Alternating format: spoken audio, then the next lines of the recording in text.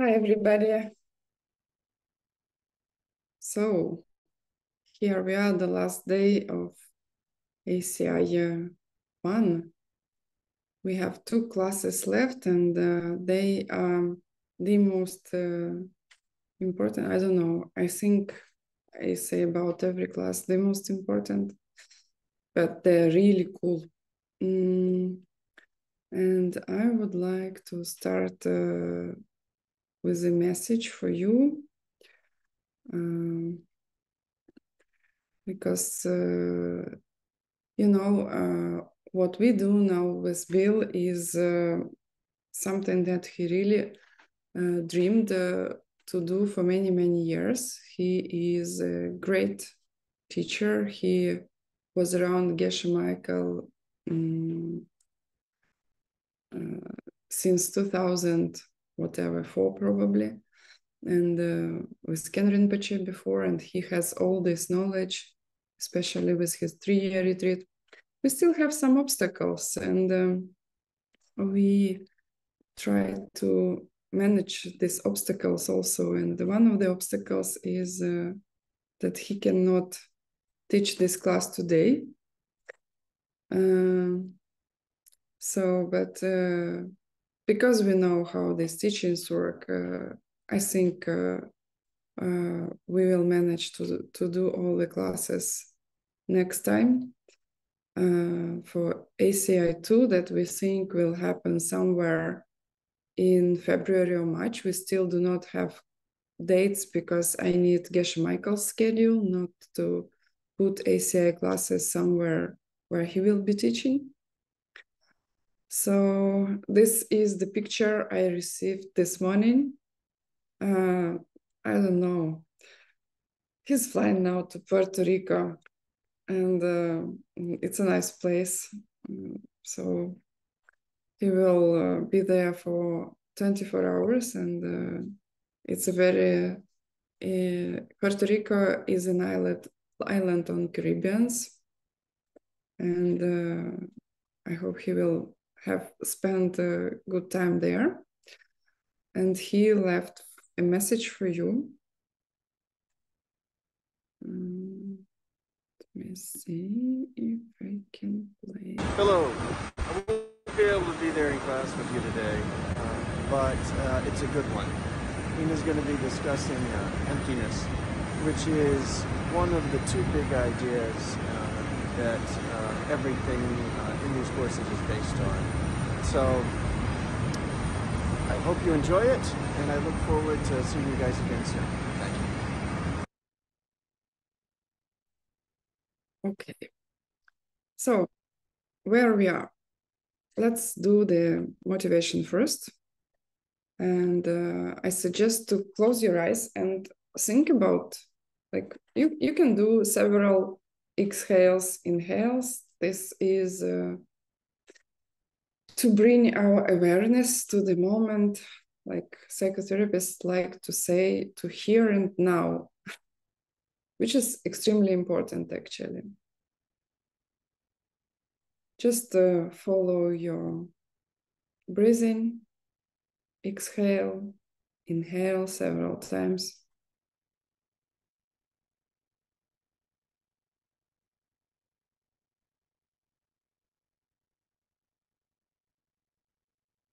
Try to really feel your body.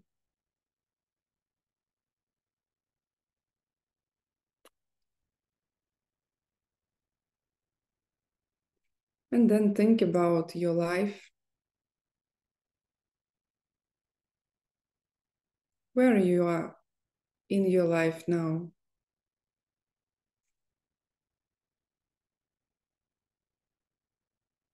It is important because today we will come to the solution of all your problems of your life.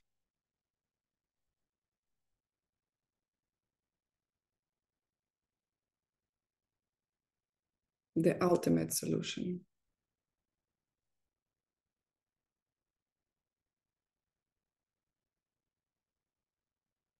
Are you happy with your life? Do you have time to study, to become better in controlling your life?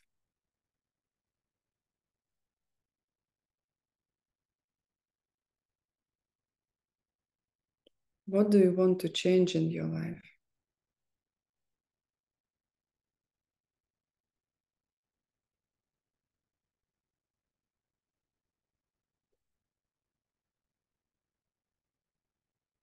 Did you try already to change it?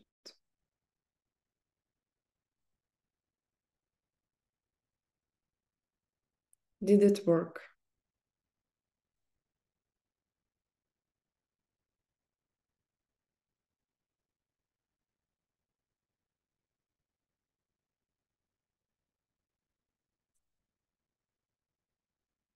Do you think other people have same issues?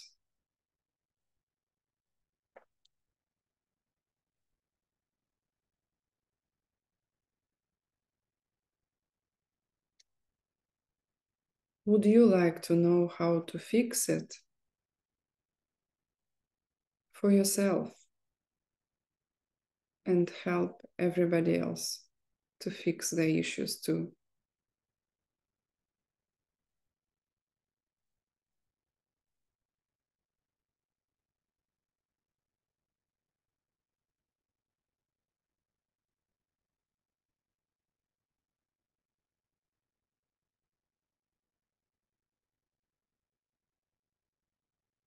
Go back to your breathing. Open your eyes. I'm trying to replace traditional Tibetan prayers with these mental exercises in the beginning, because the essence of these prayers that you will learn with the materials of this course, it's in your homework to learn them.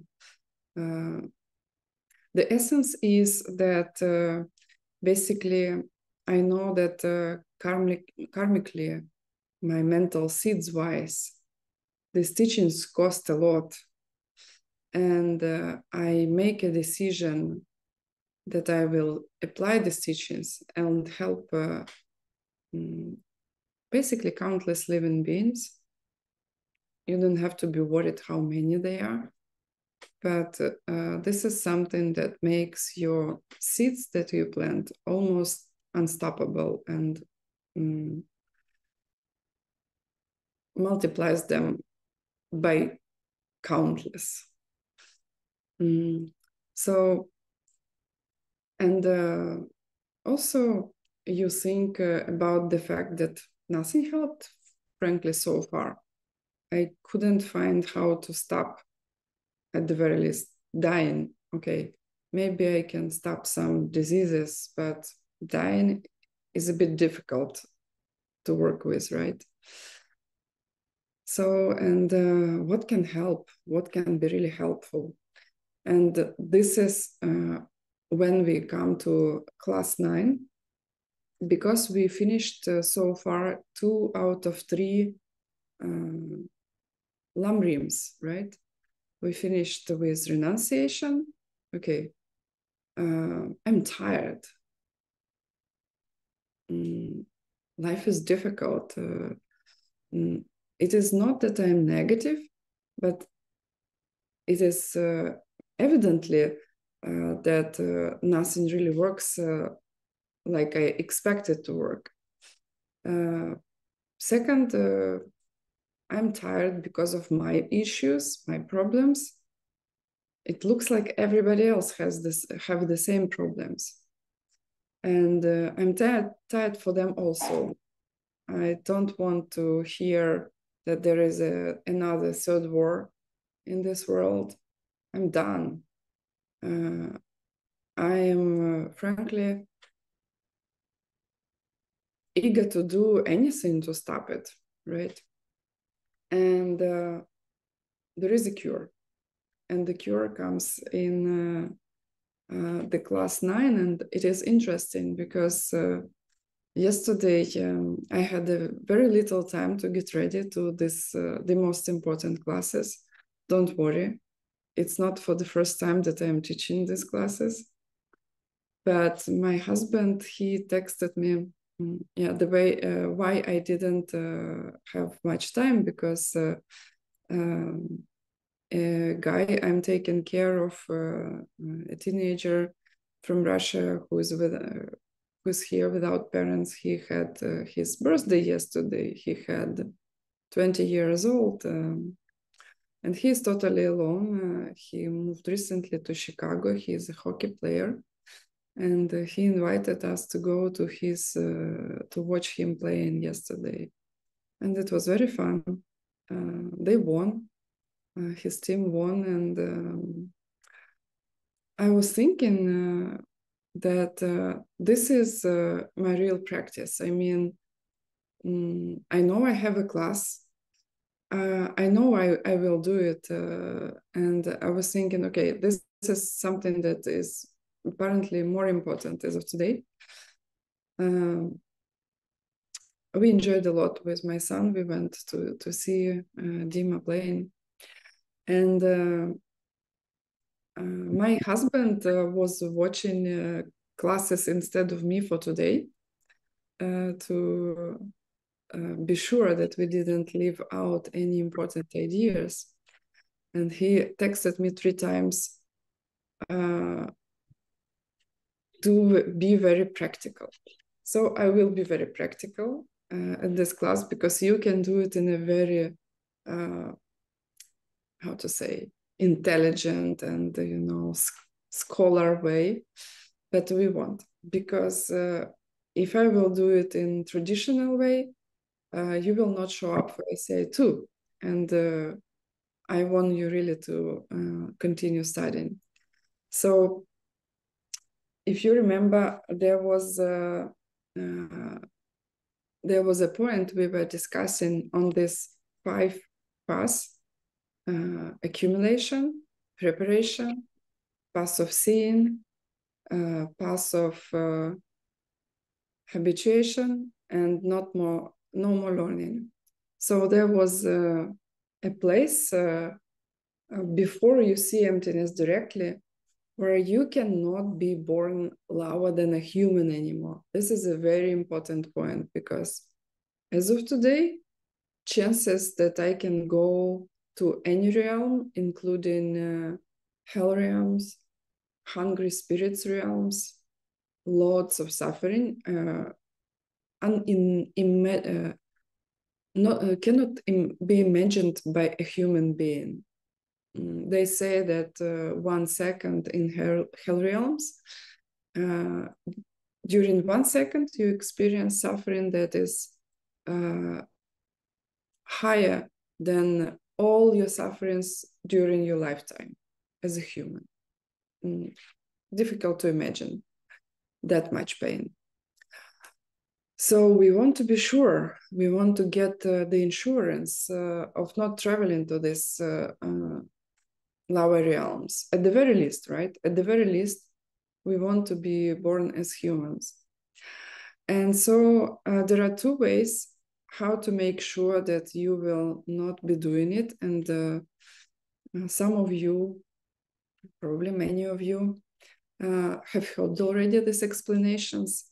The more you hear them, the better you understand them. So if you know what I will be talking about now, try to remember what I'm doing, to reproduce it after with other people. When somebody will ask you for help, somebody's life will be breaking apart, falling apart, and you can explain to them what's going on really. Okay, so the first presentation is, you know what I will be doing, right?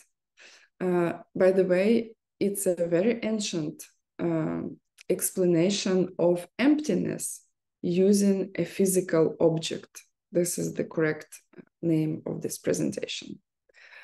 It was not called the pen in ancient times. It was called an explanation of emptiness using a physical object, and they would usually use, what they would use, shells. They would use skunks, like sea skunks, you know. And so I should ask you questions. You are supposed to give answers. Just don't turn your microphones on. You can answer me in the chat. Answer to me. And so the first question is easy. All the questions will be easy. What is this? Apparently, it's a pen. No doubt about it, right? I can write. I can show you.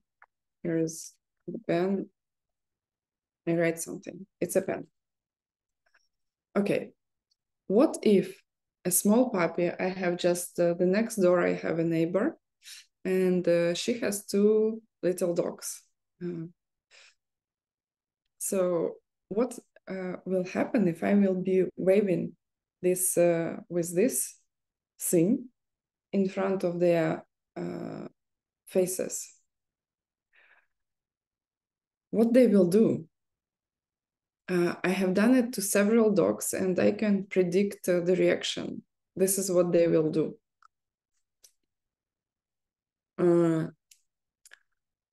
Do you think that these puppies, little puppies, or a dog, let's say, will see this object as a pen?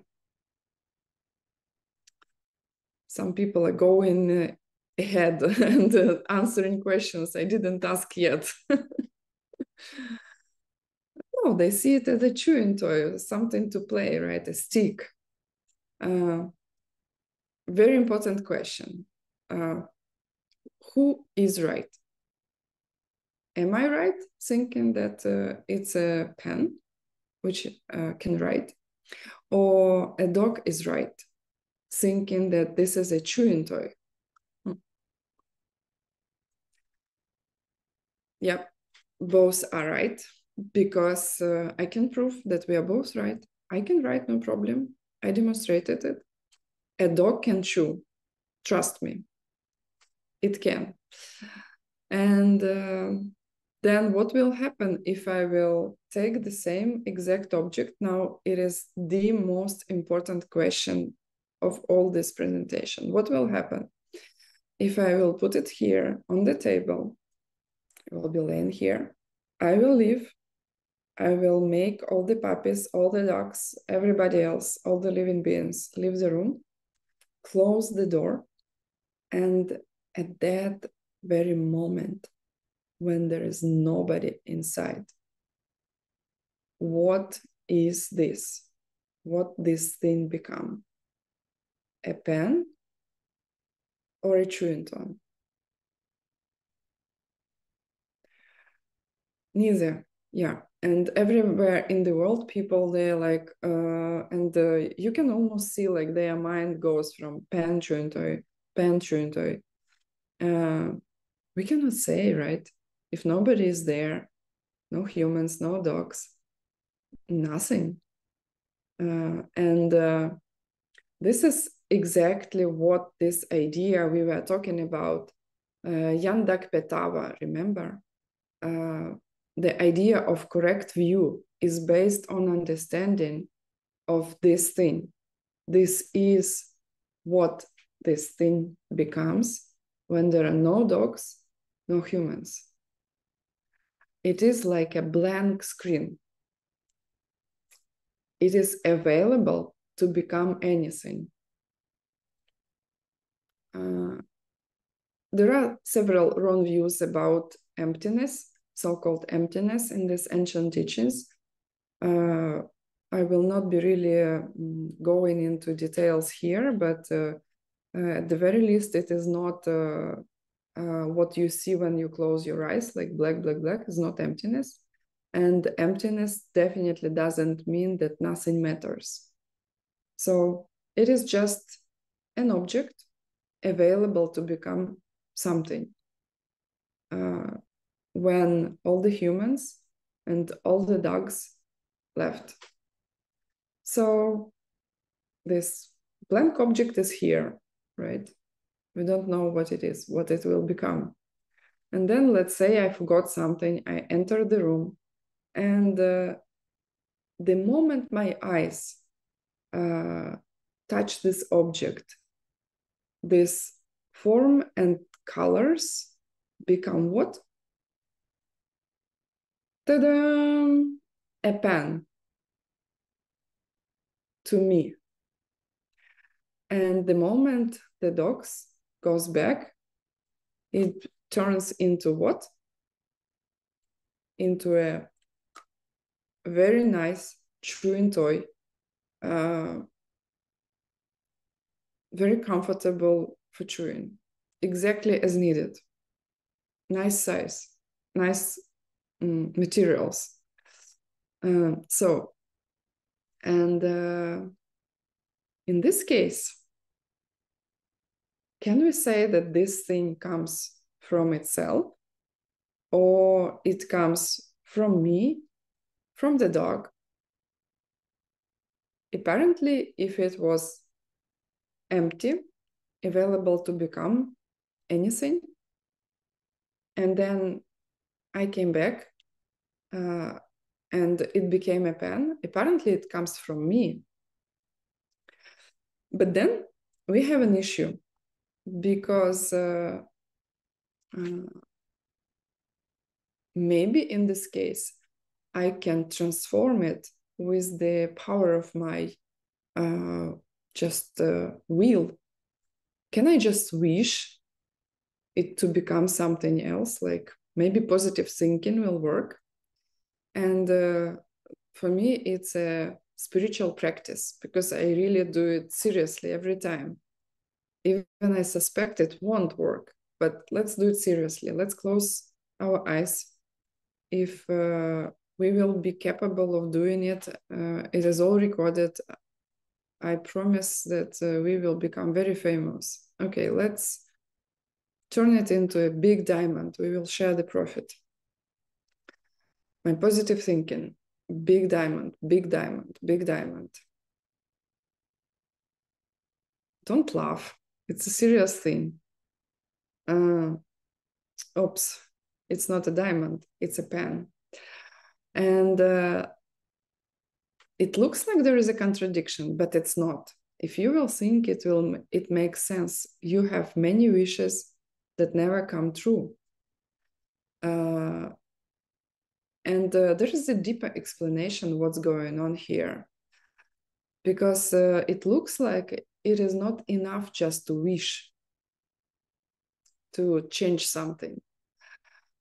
There is a seed in my mind every time when I see the object, let's say this form and colors, dark colors and cylinder form, a seed, mental seed in my mind cracks open, and the luminous image covers this purple silver stick, and it becomes a pen to me.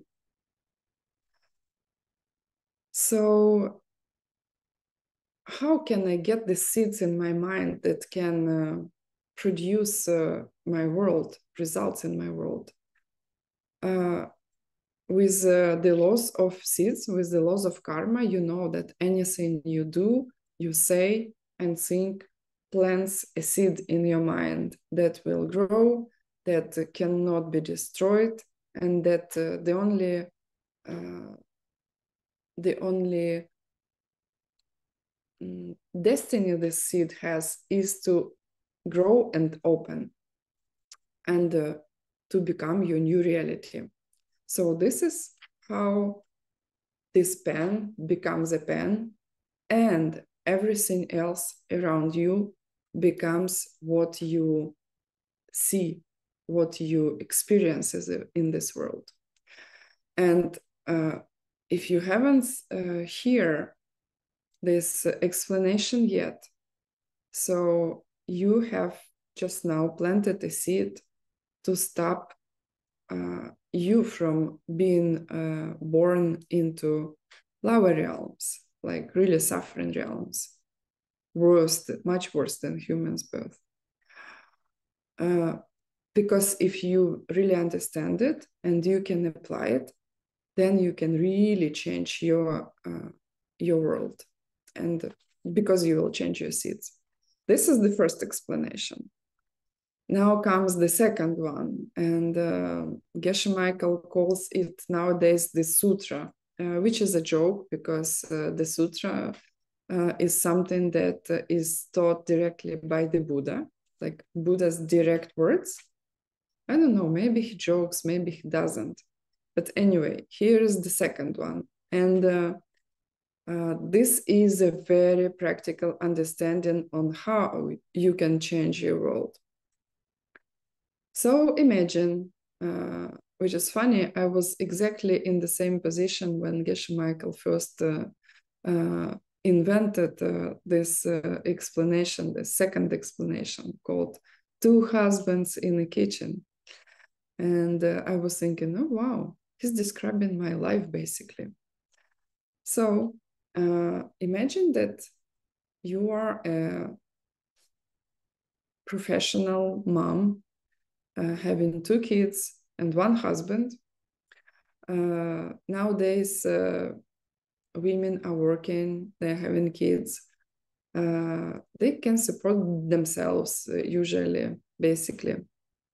And I don't know, why do we need men, right? I was thinking that time, I don't really know. I didn't meet Bill yet, and I was thinking, I don't know whether I really need anybody to support myself, because it looks like trouble. So imagine that you have 2 kids and you have your job, like I was working for clinical trials, and your boss tells you that, you know, tomorrow there will be a very early call. I don't know, probably with China.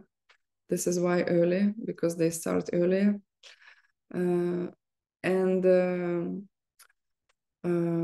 You should come to the office earlier. You can tell that this story was before COVID, right? Because I was for the last time in my office on the 4th of February 2020. Never shown up since then.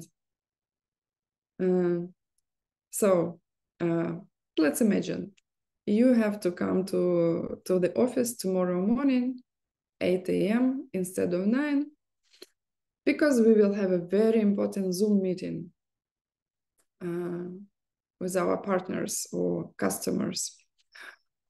And you go to your kids and you say, guys, tomorrow, mom should be at work very early. Help your mom, okay? Get dressed right away. We will leave at 7, so you need to be dressed up really early. Can you help your mom? Yes, mom, we will help you. Okay. Then the morning comes, you enter your kids' room, they're jumping on the beds, you know, fighting with the cushions, you know, and do not look like they're ready to leave. So you pack your kids in the car. They can sleep for half an hour more while you're driving them to school. And you're a little bit late, but it's okay.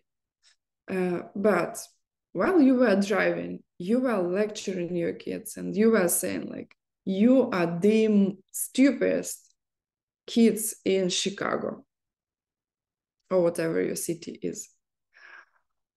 You were the stupidest kids in Chicago. You are heartless. You didn't help your mom. I will be late, etc. Who hears what you are saying? Obviously, your kids, they can hear. And another person, the most important person in your life, yourself.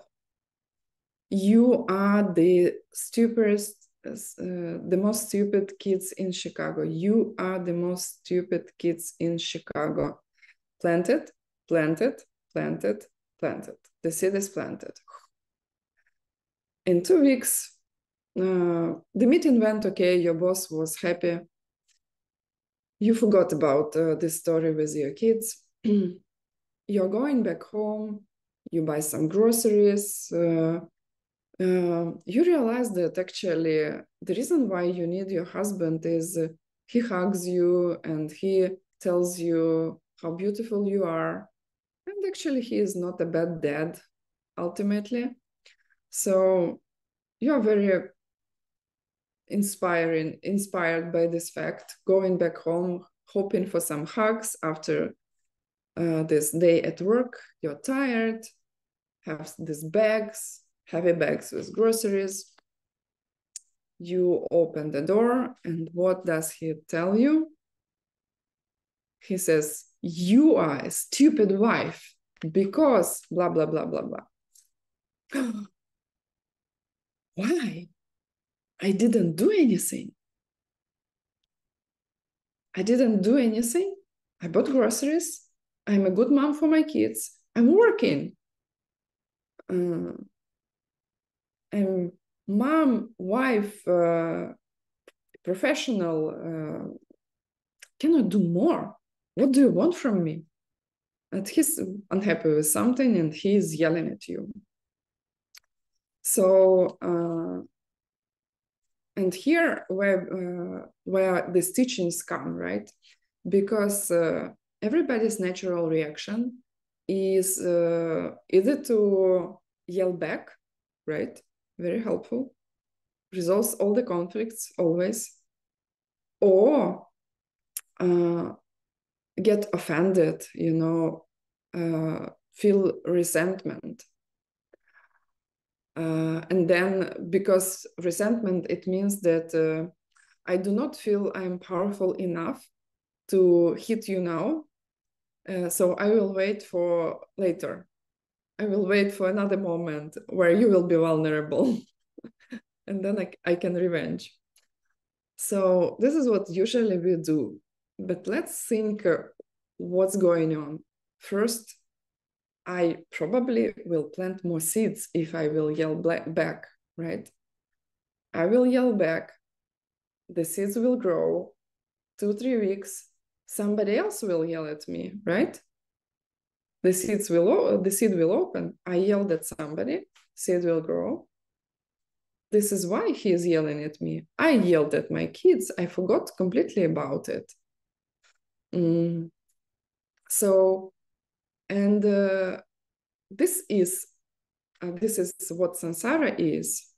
I'm constantly recreating with my natural reactions. I recreate all the bad things I do not want in this life. This is a tragedy of samsara, of this necessity, or how to say, I have to take over me again and again this uncontrollable seeds, right? They're ripening. It is not under my control. So here is the moment you can start controlling it. You can get control. You can get your control back, right? So what will I need to do if I came to ACI 1 class and listened to the story? Next time somebody else yells at me, maybe my husband, instead of yelling back at him, instead of calling him stupid, I will do something to prove that I'm not stupid. I will go to another room, maybe to the bathroom, we'll look in the mirror and we'll think, okay, you are stupid. You yelled at your kids and now he's yelling at you. Then I will want to be smart. I will go back to my husband. I will say, honey, probably you had a rough day at work. Do you want me to give you a massage? Do you want me to cook you anything? Then you will be smart because you buried the seeds, they will be stopped. You will not reinvest into the seeds. So this is a presentation, the Two Husbands Sutra by Geshe Michael. And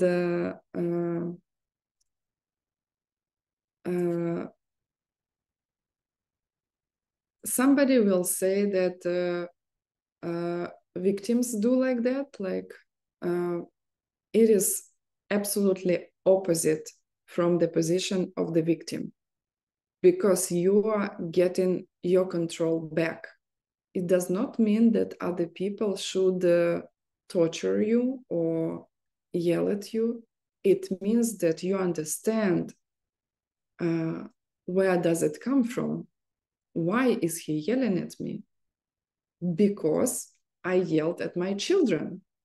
If I stop yelling at my children, if I stop my natural reactions, I can do something, not being a victim. I can do something being at my power. And my power is I know where these things come from.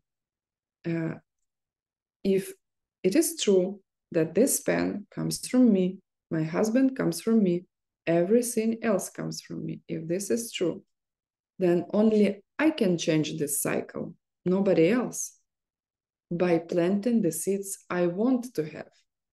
Do I want to plant seeds when somebody yells at me? If yes, go ahead. You can do it. Okay. So now we are coming to the class, because that was a prerequisite to understand the class.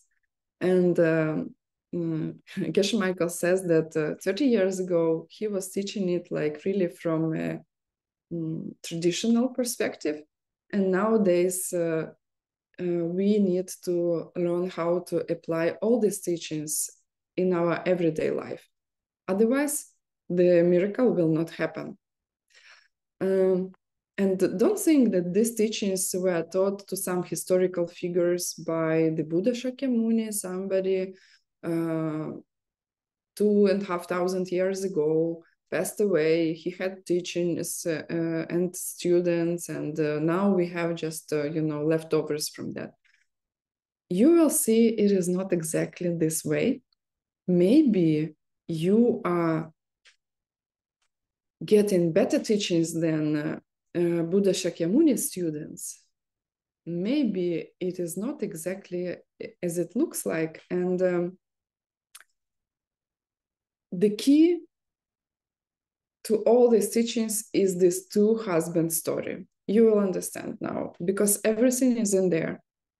And honestly, enlightened beings, they do not teach anything that you cannot use in your life. Everything that is in these books, you can use it every moment, really every moment.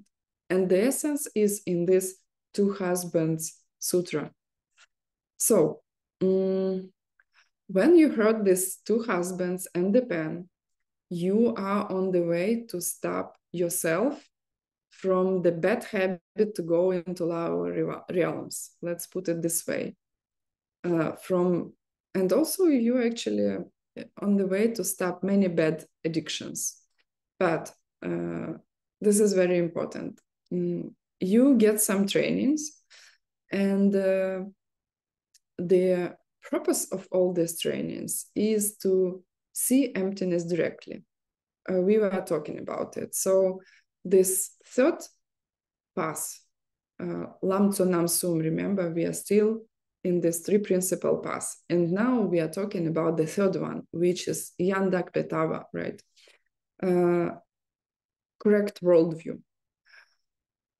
Correct worldview will stop all the suffering, ultimately. What does it mean? It means that what we see every day and what really is are different things. It means that they talk about two truths. It will be question number 1 on the homework. They say that there are two kinds of truths, and one is called ultimate truth, and the other one is called deceptive. Very famous. Dundam Demba, by the way, I have slides. And Kunzab Denpa.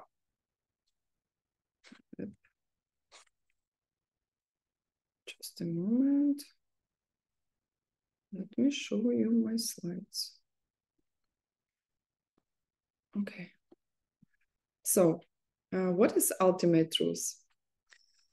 Ultimate truth is the emptiness of all things, this blank screen, right? When everybody left, and this object, this form and colors was left in the room. All the dogs left, all the humans left. This object that is available to become anything, there was emptiness, right? All things, they possess emptiness. And what we usually see is deceptive truth or deceptive reality. And basically everything you can look at, right? All the objects you can see, they are deceptive. Why they are deceptive? Because how they look like and what they are, their real nature, is different from what you think. They deceive you. Okay, let's go to our two stories. The pen story. Where is the deceptive reality? And I want to make sure that you understand the word truth. Unfortunately, in Tibetan is Denpa, right? Dundam Denpa, Kunzab Denpa. And Denpa is the word for truth. But what it meant here, it is not truth, because how can the truth be deceptive? Like, can a truth be a lie? It's about reality. It's about two different realities, the one that we see and the other one that we do not see. One is deceptive and the other one is ultimate. What is the deceptive reality of this pen? We can see the object. It looks like it is outside, has nothing to do with my seeds, right? This is what I see. This is my deceptive reality. And the ultimate reality is the emptiness this object possesses. When everybody left, right, we said, okay, no humans, nobody projecting their seeds onto this reasonable basis, right? So it is available. Somebody with the seeds come into the room and it becomes something for them, right? A pen or a chewing toy. So in the story with two husbands, where is the deceptive reality? It looks like my husband yelled at me with no reason. I didn't do anything. He yelled at me. This is how it looks like. But what actually happened, he could hug me, he could kiss me, he could do anything. He is empty of his own nature. He will yell at me if I will yell back at him in 2-3 weeks again, because he is empty. And I'm forcing him to yell at me because my seed open, the seed that I planted by yelling at somebody in the past. Okay, so I hope it is clear. Now, something really important we need to talk about is this ultimate reality. So this is a pen, but but the object is not emptiness. It possesses emptiness. Every single object around you, yourself, your own mind, possess emptiness.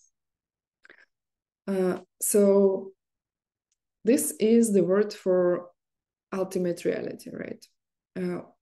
it is very important to understand what emptiness is empty of. But it will come at the end of the class. Let's put it this way, that it is empty of self-existence, of this wrong thinking that I didn't do anything, he just yelled at me. From this thinking that the pen has no connection to my past actions, that I could give somebody, hand the pen to somebody, right? My bank account is in such a poor state, such a lousy state, because it's just bad luck, I don't know, because I didn't find a good job or something. No, my bank account looks good when I am generous.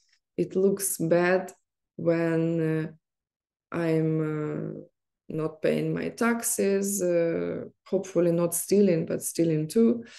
When I'm being greedy, stingy, this is why I don't have money. So let's go back to ultimate reality.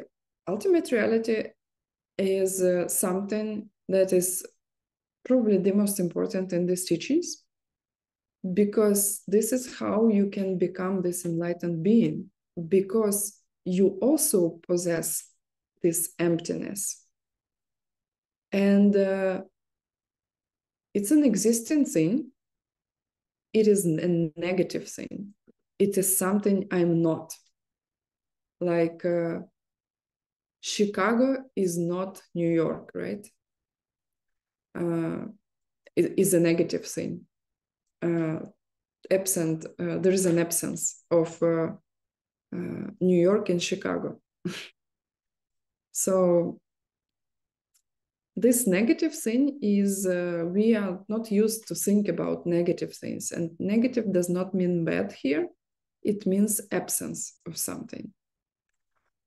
And this absence of my self-nature, of self-nature of other things, is crucial to become this enlightened being.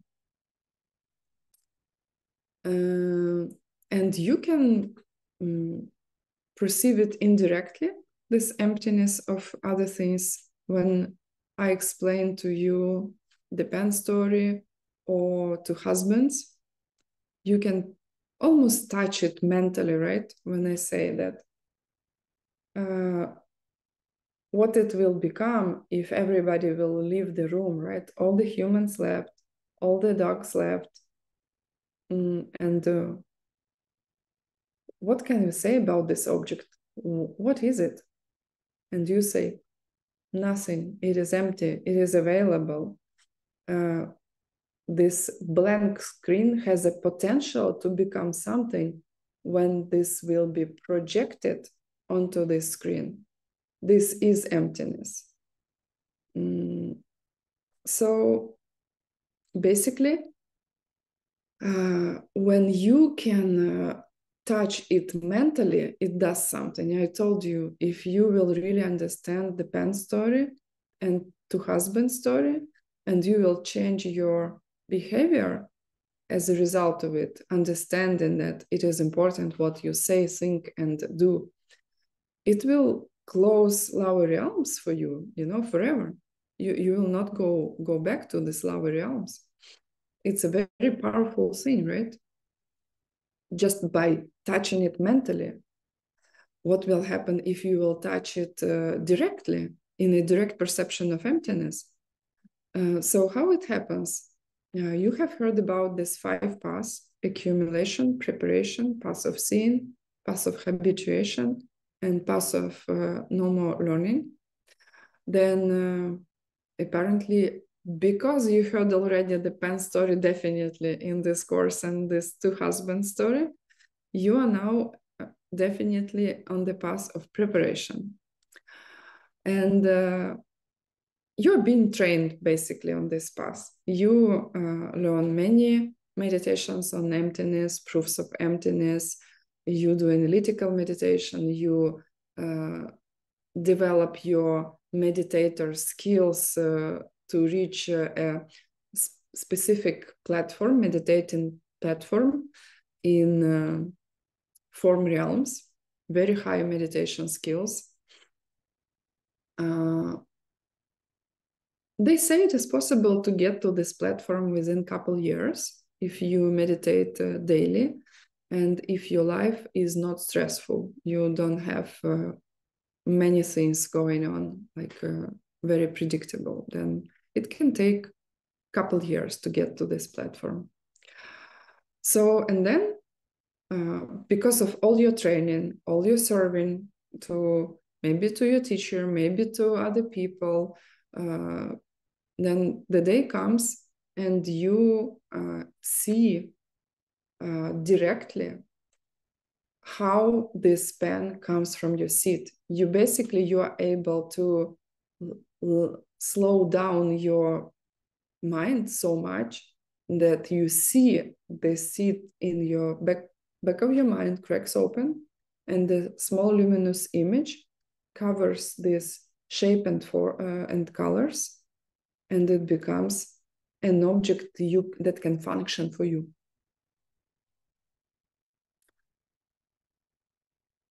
Remember, we called it a chuchok, the highest, evolution of a human, because after that, normally, if you have this meditative skills, you go into meditation within a couple of hours after this chuchok event, and you see emptiness directly, or it is more correct to say perceive emptiness directly, because obviously you do not do it with your eyes.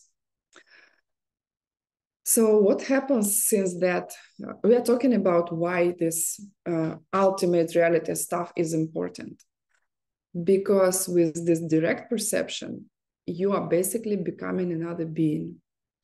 I like the Geshe Michael metaphor. He says that imagine that you have one diamond cell in your body now. After that, like one cell became a diamond cell, like deathless, pure, etc. And then it's like a good cancer that spreads out in your body, and then gradually you become a totally enlightened being. But it starts with this experience, the point of non-return, when you see emptiness directly.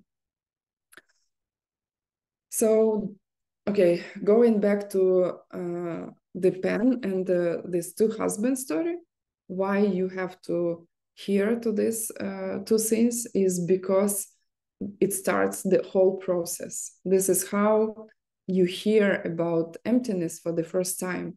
Then you can implement it in your life, and then you get some training and you can see emptiness directly. It is interesting that we constantly see emptiness, like they compare it with the diamond wall, that diamond, unlike glass, does not, how to say,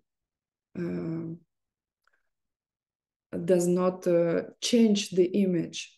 Like if you will get a diamond wall, independently on the angle, how you look at this wall, it will be completely transparent. So, and they say in these ancient books that we look at the objects around us, we look at their emptiness all the time, and we do not see it. So it is like, I like in DCI 7, which is a brilliant course, I suggest you to attend once you will hear about it, Diamond Cutter Institute level 7 Geshe Michael course about how to touch the diamond world, meaning to perceive emptiness directly. He compares this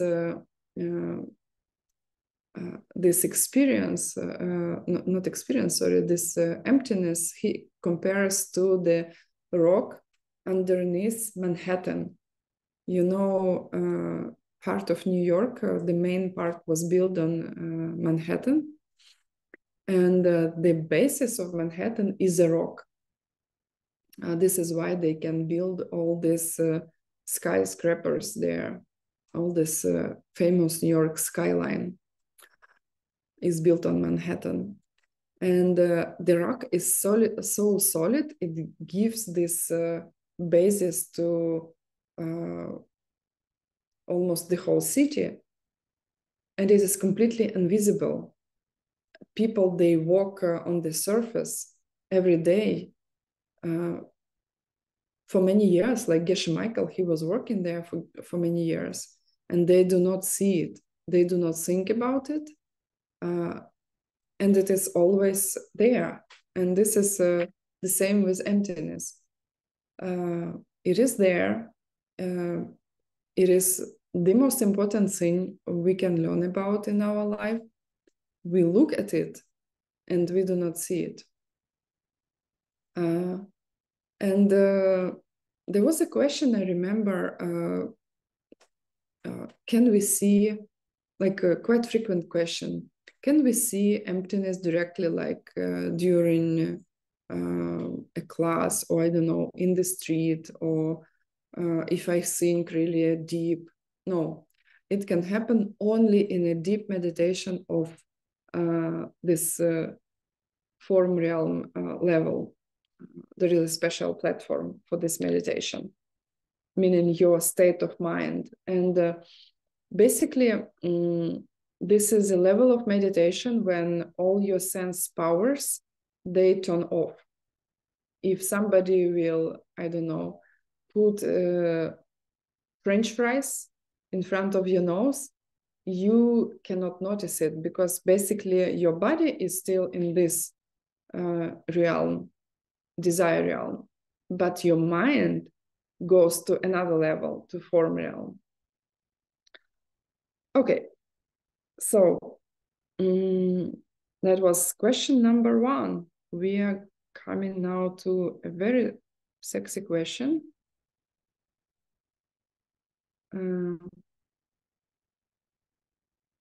I had difficulties with this question, I remember. And this is important. And you probably will need to go back to these things several times, because we need to talk about tendril, which is interdependence. Interdependence, it's an old word. Nowadays, Geshe Michael calls it just dependence. And this is how things do work. Like, let's talk about, again, the pen story and the husband in the kitchen story. So what is tendril dependence here in the pen? Dependence means that it is how this object is created. Emptiness is how it is not. So dependence here in the pen story will be my seeds creating it, right? And how it does not exist as itself, you know, self-existently, without my seeds. You can put anything. In the story with the two husbands in the kitchen, by the way, why two husbands? Because one husband exists in the kitchen and the other one doesn't. And we will discuss it later. The one that doesn't exist later in the details. The one that doesn't exist is probably, you know which one, is I didn't do anything. That husband does not exist. But another husband does exist. And this is dependence or dependent origination. the one that depends on my seeds, right? Coming from me yelling at my children. This husband does exist. So it is important to understand how we create our world. And there are three explanations of this dependent origination. And they are not related to modern Buddhist schools. Maybe you heard about Nyingma, Kagyu, Gelug, Sakya, etc. Mainly there are four of them, these four. They are related to the way it was taught by the Buddha. And there were basically 4.5 schools taught by the Buddha himself. Very interesting, because he was working with different audiences, and he was able to see, because he was an enlightened being, he is an enlightened being, and he was able to see what are their capacities. And he was capable of teaching according to the capacities. Remember, it was one of the qualities of the teacher. He or she should be able to teach you according to your capacities. So we say that there are several groups, basically 3 groups, that explain dependence.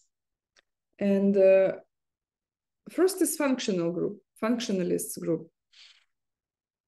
They think that anything that functions is equal that this thing exists. Existing things should perform a function, all of them.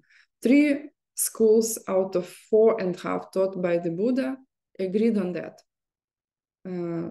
So they say that things depend on their causes and conditions. Like in the husband and the kitchen story, this husband depends on me yelling at my children, right? I planted seeds. It depends on my seeds because I yelled at my children. Unfortunately, this explanation doesn't cover unchanging object. For example, empty space or emptiness itself. What do I mean when I say empty space? It does not mean the space between 2 walls, like behind me, you can see the space between 2 walls, right? Empty space means like not only space between 2 walls, but actually the space these walls occupy, like not only something empty, but also what is occupied, right? It's like we can say a place for something to be in. And don't worry if it is a little bit unclear. Many things in these ACI courses are beautiful because we were never thinking about them. And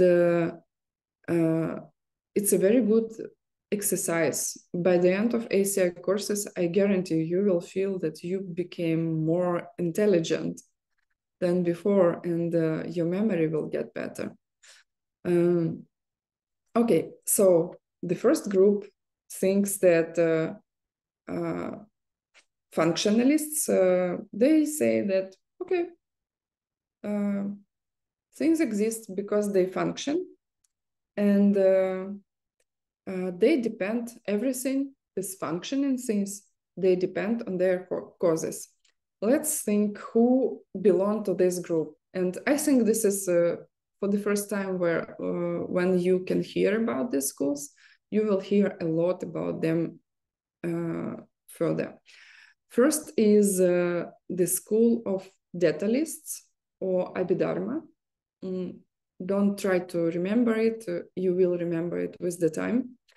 but they have some specific ideas. All the schools, they have some specific ideas on how this reality functions. And every higher school is a little bit closer to the truth, to the highest school. Because Buddha Shakyamuni was teaching to different audiences, he would teach them what they can grasp. And this is how we ended up with so many schools. So the lowest school is detailist. Then we have School of Logic, also called Sutrists. Then we had the School of Mind Only, or Geshe Michael likes nowadays to call them mentalists. And all these three schools, two of them are Hinayana, lower scope, detailists and logic school. And one is Mahayana, mind only school. They think that everything depends on their causes. This is how they describe dependence. Okay, the next school comes and they say, you know what? Your explanation is not good enough because it does not cover the empty space and emptiness. And they are called independent schools. So three lower schools, detailists, logic, and mind only. By the way, maybe I have a slide about it. Yeah, here. So here they are, these three classical Buddhist, lower Buddhist schools of ancient India. Detailist, Sutrist, logic, and mind only. They say everything comes from causes. This is how things exist. The other group, called independent, say that, you know what? You cannot explain how these things without causes exist, that are changing or unchanging. Anything changing or unchanging, they say, depend on their parts. Like, for example, we can take empty space.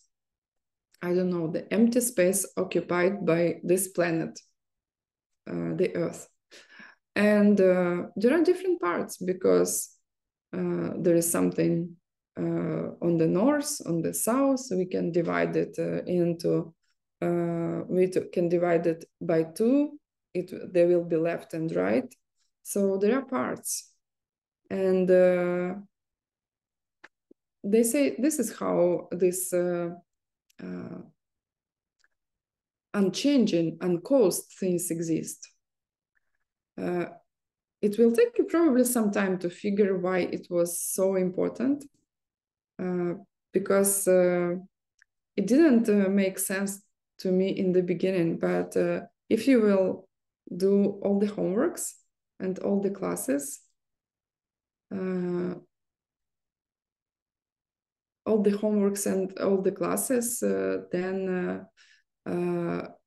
you will get deeper in the meaning.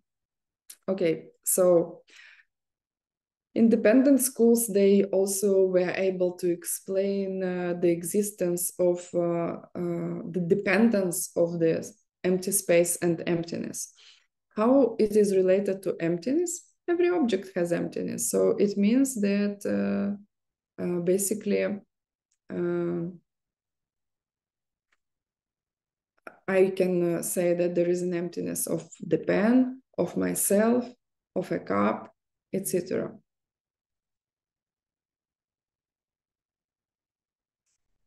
Okay. There is another school that is even higher, and they say that this one explains better, explain dependence better. So the highest school is called, yeah, this is independent group. I didn't tell you that it's a lower half of the highest school, because the highest school, called middle way, has two parts, like lower part and higher part. So here is the highest explanation. They say that all things depend on me projecting something onto a reasonable basis. And this is the ultimate meaning of dependence. It means that I'm creating the object by thinking and calling this object as I do. And this is very profound. If it doesn't make sense to you, don't get upset. You are planting now seeds. You will definitely understand that in future. And so again, dependence is a result of me projecting something onto a reasonable basis. Or you can say it in a different way, that all things exist depending on me thinking and calling them as I do, as I call and think. Okay.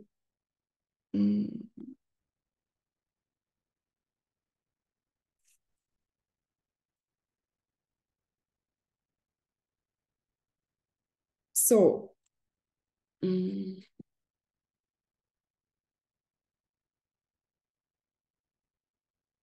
there will be more details because it is very subtle sometimes how these different schools, they define their dependent origination, this dependence, and even emptiness. Not all of them, they call it emptiness. It is very important because we have exact same issues that these ancient Indian guys had. We misunderstand emptiness, and there is a way to go. And in order to get rid of all incorrect understandings, we need to study these schools. We need to apply efforts to understand their position, and then to defeat this position by thinking about what is not covered, like in the example with this.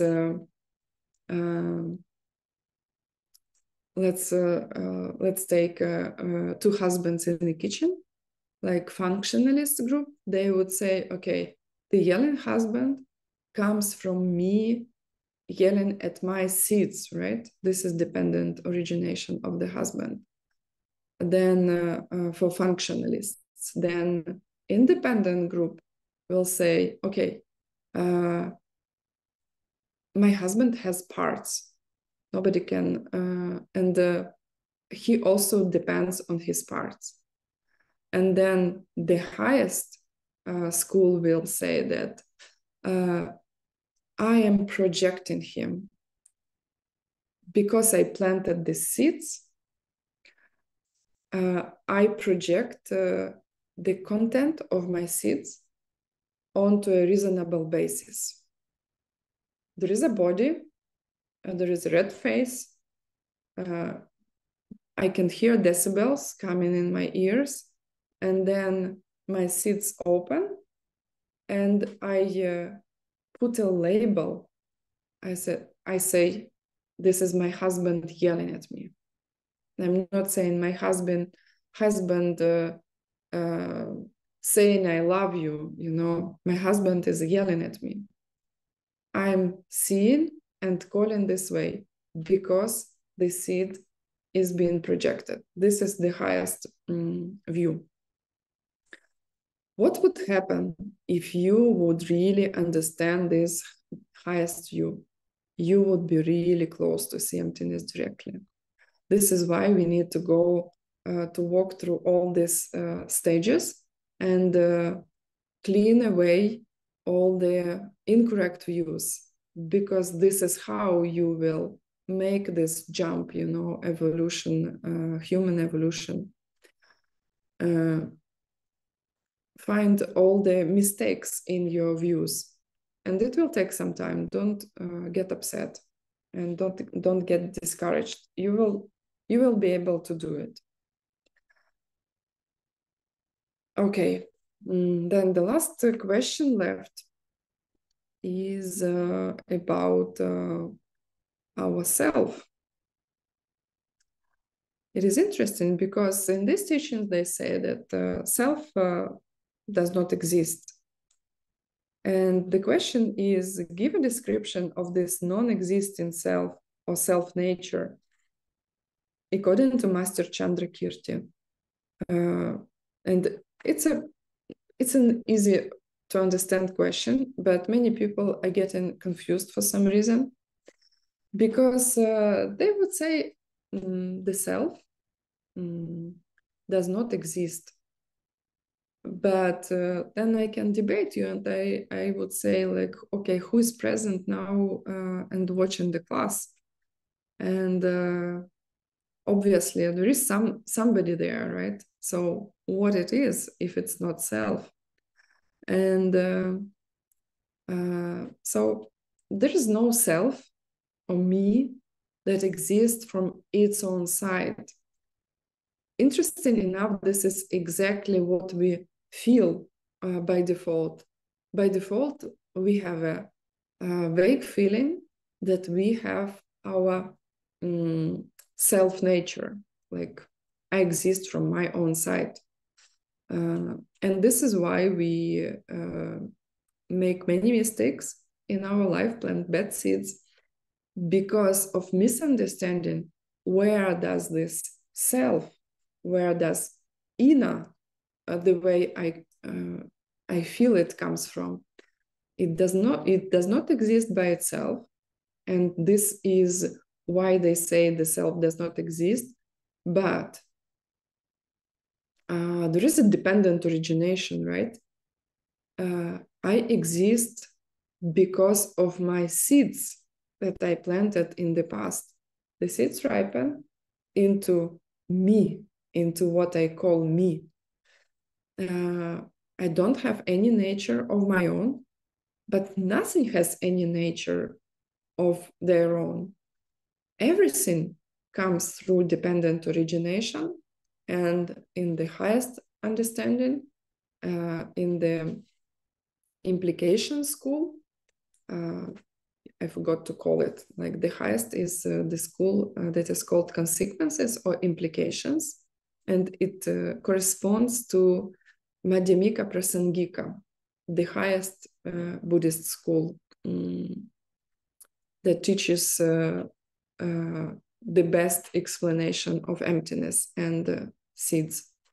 So how I do not exist? I do not exist from my own side, independently on anything else. How I do exist?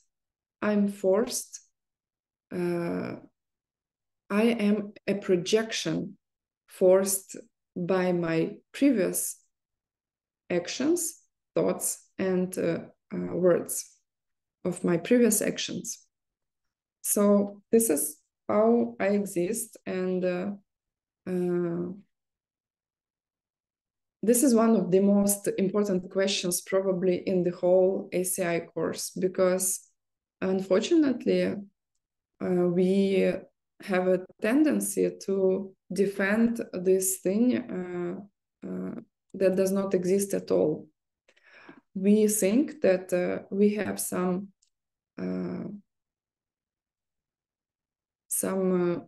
how to say, self-existence, and it needs to be defended. And by defending me and mine, we create all the bad seeds, and all the suffering comes with these seeds. Did I leave anything? Yeah, okay. And then the last question that I will cover, and then we will not make a break. Sorry, translators, I was too inspired by the topic. We will finish in 5 minutes, and then there will be a break. I understand I should stay online. I should not stop the Zoom because of technical questions, some technical stuff. Okay, and then we will have a break, and in 1 hour 40 minutes we will restart the last class. We will start the last class. Okay, I am told that there will be a surprise. Okay. So how do these 3 schools they see me? Because the most important person in my world is me, right? So this is the question that was really bothering me. Like, do they say I do not exist? Like, how should I understand it? Self does not apply to me functioning, to function in me. It applies to self-existent self, right? And it is important to understand the thing that is called gakcha. Usually we do not like words that cannot be easily, replaced by something else, but this word was kept by Geshe Michael because we cannot replace it. It does not exist in English or Russian or Ukrainian or French. There is no such a word. So the word gakcha is something that we think that exists, and it's not. Gakcha is translated from Tibetan like a thing that we deny. And what it means, it's a self-existing thing. This is what we deny. It is what emptiness is empty of. It is empty of gakcha. If you will think in this two-husband explanation, like it's this husband that I didn't do anything, husband. I didn't do anything, he yells at me. This is something that is being described by the thing that does not exist, cannot exist, never existed, and will never exist. It is not just absence. Like I can say that, I don't know, my credit card is not in my pocket, right? But for example, in France, I didn't have any credit cards. And if I will say my French credit card is not in my pocket, this is what gakcha is. Like a French credit card, non-existing, that is in my pocket. This is gakcha. It is also like anything you know that does not exist. Like we were saying that 3 meters tall or purple or pink elephant rampaging in my room, something like that, two-headed. Nobody will look for this elephant. Everybody knows that it's a joke because it does not exist. So the funny thing is that yourself that you were thinking that exists is like this two-headed purple elephant. Never existed, does not exist, cannot exist at all. So what functionalists, they say about self? They say that self has no cause, that has no causes, does not exist. They say there is a self, it should have causes. what independence say about self. They say the things existing without parts do not exist. Self-existing thing without parts does not exist. And the highest school, prasangikas, or implications schools or consequences school, what do they say? They say that the things that self-existing without me projecting it, or we can use different words, naming and thinking about it, does not exist. So basically you exist, you function, but you come from what you have, from your thoughts, from your words, and from your actions. Exactly in the same way, everything else.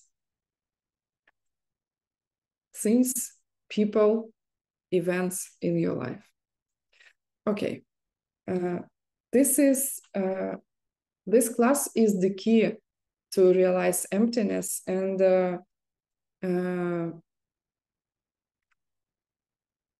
to reach all these beautiful things we were talking about.